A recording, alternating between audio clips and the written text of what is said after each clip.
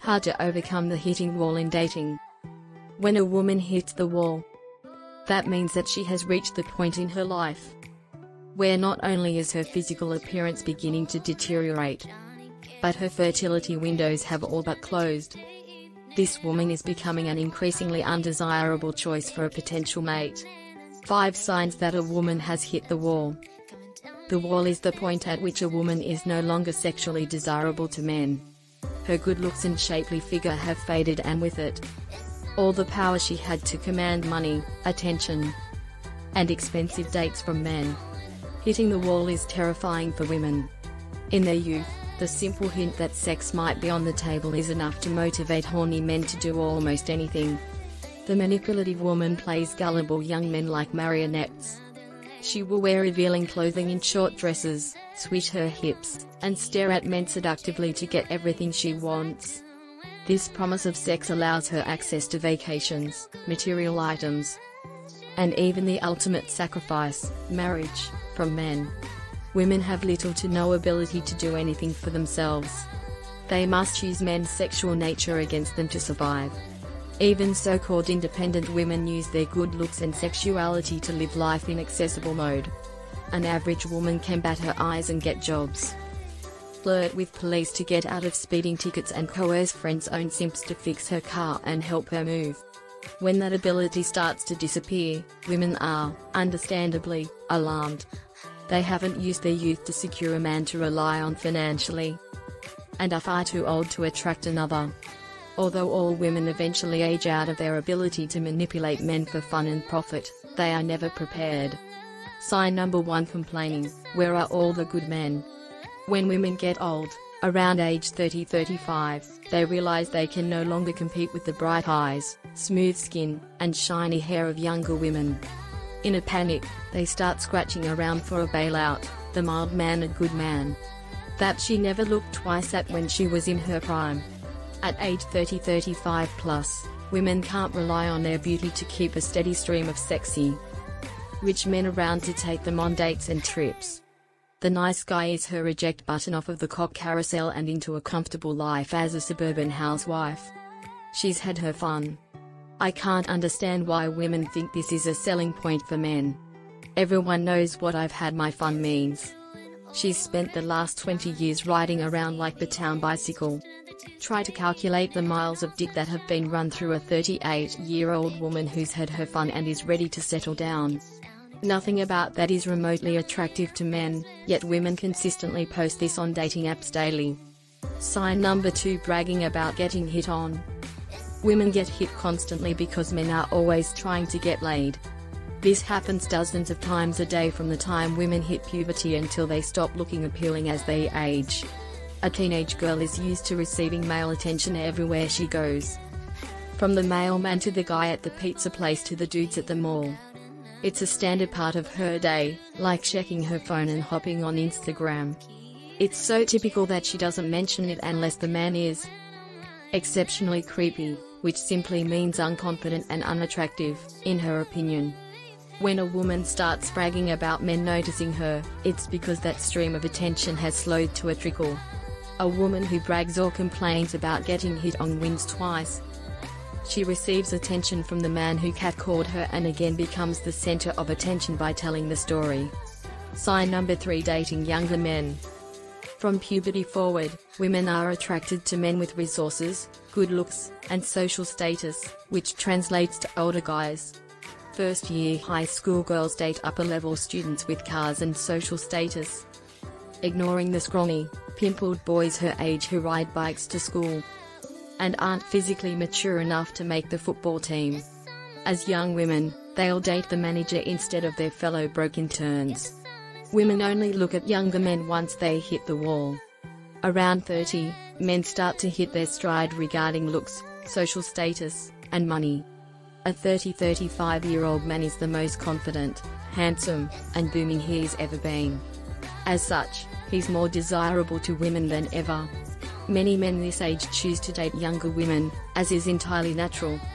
Younger women want a man with a nice car, a bit of money to spend on nice dates, and the maturity she can admire.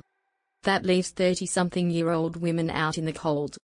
Men their age are chasing girls who just turned 22. Unfortunately, this is when a 30-year-old woman understands she is running out of time. Many women in this situation reach out to younger men, who are also left out because women their age prefer older men. When a woman in her mid-30s or older starts robbing the cradle, sexing down young men, that's when you know that she knows it's over. Sign number 4: falsely claiming men are intimidated by her success. Men aren't intimidated by successful women. Women who think their career in human resources and finance Nissan Altima, shout out to Coach Greg Adams, are scaring men should wake up to reality. It's not her Bachelor of Arts in social work that's turning men off, it's her nasty, opinionated attitude. As the saying goes, men don't like smart women. That's not the case. Men don't like bitchy, controlling, masculine creatures that women who think they are smart become. Sign number 5: claiming the wall doesn't exist. This is the most apparent delusional statement of the post-war old lady. Everyone can see that her looks are waning, and her ability to attract men, at least the men she wants, is diminishing daily. The woman can't bear to acknowledge this plain reality if unmarried. Instead, she'll deny what her own eyes and everyone else's can see. Men flirt with me all the time, she'll protest. I get asked out more in my 40s than I did when I was 20, she'll lie. Horny teenage boys shooting their shots and puffs at the gas station don't count as men asking her out, but it's polite to nod and smile simply so as not to destroy her already damaged self-image. Emotional walls, signs, causes and ways to break them. Knowing how easily a person can be stripped of the potential to have a deeper connection with a mate is astounding. It only takes one individual's poor behavior with that person to ruin them for other potential partners. Once someone experiences what some might deem a harsh reality, they instantly prepare themselves so that the same incident cannot occur again. When going into a partnership with someone who won't share past details, or prefers to keep the relationship with family and friends, these are signs of emotional walls, barriers, and challenges for a mate to move past. To get to know the authentic version of the person genuinely. It's normal for people to step into dating different individuals with some sort of trepidation. However, some carry baggage from past experiences that render them rejected and insecure. Many tend to let go of these temporary partitions once they identify the variances between the mates, past and current, understanding that the previous poor behavior is unlikely. Some partners, however, hold on to the emotional walls, not allowing their mate to gain full access even as they grow closer, often to the detriment of the partnership. What does it mean to hit a wall emotionally? Many of you may know the meaning of the emotional wall. For others, hitting a wall can mean different things to different people. Still, the commonality is facing a dead end in your emotional path that you can't move beyond or progress through. The experience is abrupt. There's no gradual overtaking, nor is it a slow process. You feel more of a bam, where you thought you had everything worked out for yourself in the days leading up to it. Your thought process or intentions were to continue that journey without pause or reflection and no looking back. Unfortunately, a barrier or detour presented itself, leaving you flouncing with no backup plan because everything seemed ideal, and now it's simply not. Not knowing how to reset, whether in a relationship, a career, or even with goals you might have set, can make you feel defeated. Still, people come out of mental walls successfully and sometimes better from the experience. When you have one of these harsh realities, you gain some strength and preparedness to take with you if something like this happens again, and you'll know what to do. What causes emotional walls to form? Emotional walls in relationships often appear like self-defense mechanisms. It's like everyone has an invisible shield they put up when feelings get a bit too real. Maybe it's from past heartaches or fear of vulnerability. When someone's been through the emotional ringer, those walls start to go up, piece by piece. It's not about shutting out the world, it's more like trying to dodge emotional landmines. People build these barriers to shield themselves from pain, disappointment, or rejection. Breaking down those walls requires patience, empathy, and a willingness to show that it's safe to let those defenses down. 11 signs you might have hit an emotional wall. There are different types of emotional walls. In relationships, there are occasions where a mate might come into the union with walls already built to protect themselves from what they perceive as impending rejection and subsequent hurt from that loss. The scenario is played out from a scene already experienced in a previous partnership projected into the current one. Instead of allowing the new partner to disprove the theory, the walls stand firm. This book, So This Is Who I Am, teaches you how to break down these walls and find your authentic self. Check out these signs to see if you might be putting walls up in a relationship. Number 1. Crying doesn't occur in front of your mate. When you become emotional, you attempt to regain your composure, hide the tears, or leave the room to avoid your partner witnessing the display. The downside is that you receive no comfort and cannot grow closer after sharing such raw feelings. Number 2. No eye contact with intimacy. Breaking down emotional barriers might be challenging for a partner when you don't look into their eyes in the most intimate moments. Whether a deep conversation or having sex. If you're having difficulty being comfortable in vulnerable situations, you'll need to look at possible reasons for your nervousness. Number 3. The past is in the past. Emotional walls in relationships dictate that the past is not discussed. There's debate over rehashing old baggage with new mates and whether you should focus on what went wrong with other partners. The past makes us the people we are in the present. It doesn't hurt to hear some backstories, even if you feel they might infringe on areas you don't want to revisit. That's how you develop a connection and establish trust with someone new. Number 4. Expressing emotions is difficult. Putting up walls to protect yourself means facing challenges when presenting affirmations to your mate. Unfortunately, a partner needs to know how you feel and that you care for their confidence, self-worth, and well-being in the same way that you want and need to be made to feel special. It will take effort, but gradually work into the compliments, and the positive feedback will encourage you to continue. Number 5. Pretension should fade. At the beginning of dating, when things are new and awkward, mates put on airs so the other believes them to be perfect. After some time, the pretension fades, and the authentic people come out, allowing weirdness and normalcy. If you're not letting go, instead of putting up emotional walls to maintain that perfect persona, you need to figure out why to avoid losing a partner who is not fond of perfection. Number 6. Introductions to friends and family are avoided. Partners will recognize signs of emotional walls with you when there's a desire to meet your family and friends. Still, you skirt the issue, avoiding introductions because that connotes getting closer. Which, according to you, has the potential for heartache, something you're hiding from. If your mate is inquiring with mutual friends about how to break down her emotional walls and get her to stop hiding the partnership, you might want to figure out how to work towards that end.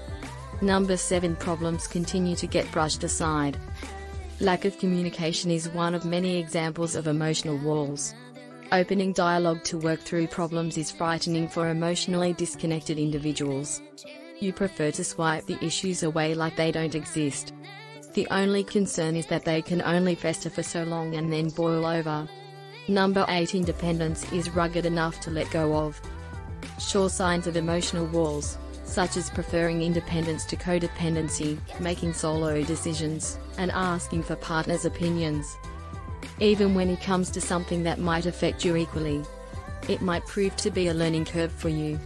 Still, it's vital to include your mate in thought processes that ultimately lead to something involving them and even ask their opinion occasionally on issues you're struggling with. It will give them a feeling of being included in your life. Number 9. Projection is another form of protection. Projection is among the signs of emotional walls, using the presumption that everyone around you feels the same way you do. And you can then assume what their intentions might be from those presumptions.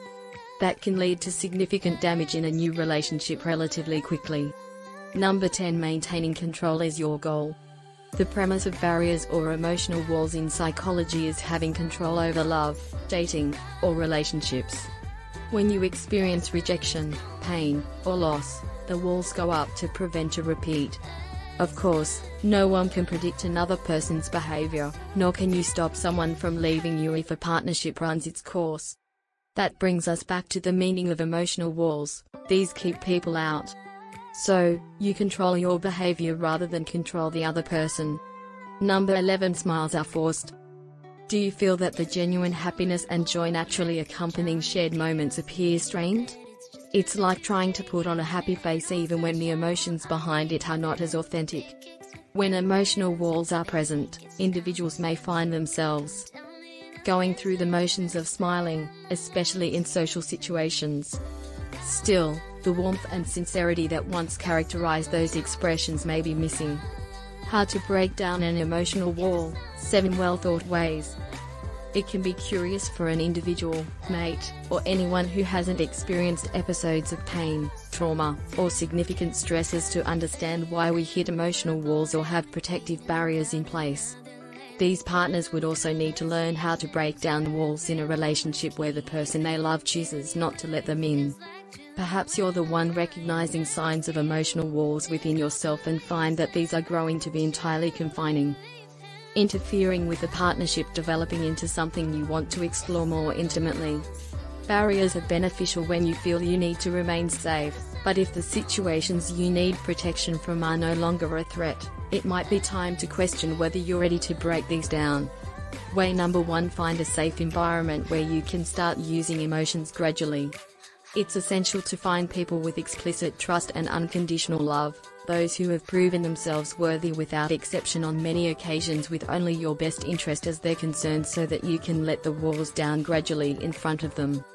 Because you've remained stoic and emotionless in front of others, it's not easy to open up. You will likely react physically, perhaps trembling, maybe some panic with throat closure, but everyone you choose to open up to will respond with support, making the next time a bit easier and each time after that. Way number 2. Prepare for pleasantries and not so much. Even in a group that loves you, you can expect that with everyone they're trying to help figure out how to get a woman to lower her emotional walls, there will be pushback. If something is revealed that someone might not necessarily agree with, while you're used to swiping away opinions, people might disagree with something you say when you let emotions and feelings come through. Perhaps they don't like the movie you saw. That shouldn't send you into a fight or flight reaction. Instead, a simple response, like, maybe it just wasn't your thing, that won't further draw out the conversation, will move things along until you're ready for more. Way number 3. Couples counseling can be exceptionally beneficial. It can be frustrating for the mate for someone whose partner recognizes signs of emotional walls and is working diligently to offer kindness, love, and patience to break through but has had no luck.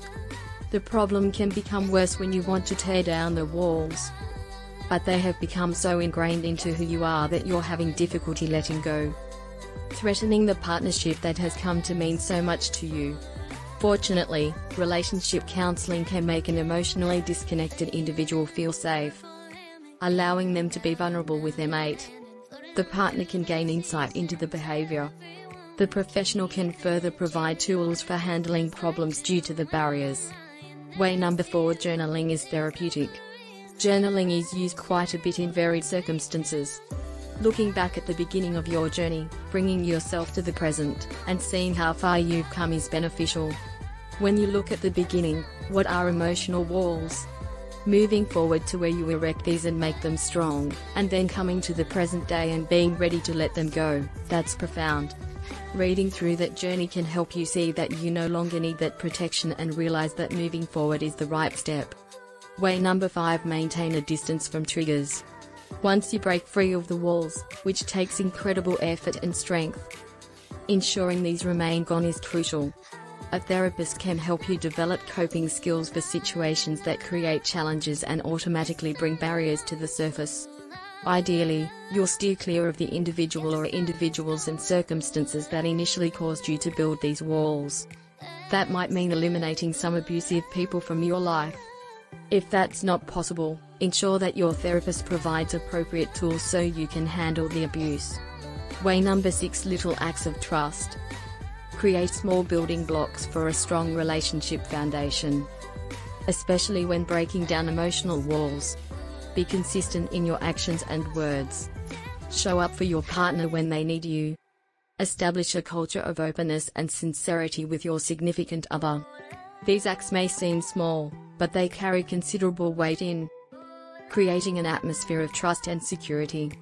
Way number 7: be open to feedback.